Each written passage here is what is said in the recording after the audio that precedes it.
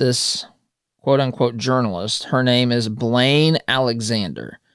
Blaine Alexander. So she goes to Georgia. She gets some Trump supporters together in a room, and she begins to ask them, what do you think about Trump, especially after these legal cases and all of that? I want you to hear this exchange, because this, my friends, is the sort of thing that gets me going in the morning. I absolutely love this. This sort of thing is just perfect. This guy, if I knew his address, his name is Antonio Jones.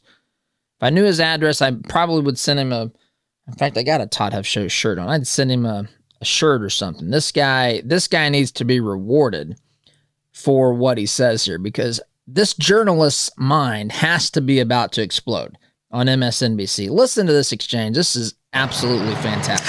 Well, guys, good morning to you. You know, this is one of the most closely watched counties here in the key battleground state of Georgia. So it seemed like the perfect place to come out and talk to Republican voters and see all of the coverage, all of the things that we're talking about with this New York hush money trial. How is it impacting them down here? So I spoke with about 5 different Republicans, and they represent a very wide cross section, a very diverse group of Republican voters here in this county. And I asked them, how are they being impacted by this trial? Are they paying close attention? And what impact might a guilty verdict have on their decision to support the former president? Here we go. Here's what they told me. Take a look. This is fantastic, Antonio. Do each of you support Donald Trump? I do. Yes. Yes for all 3 of you? Yes. Has this trial changed your opinion, even caused you to waver or question that at all? Antonio, here he goes. It's actually caused me to support him more. I just don't believe there's a coincidence that we have a trial happening in Atlanta.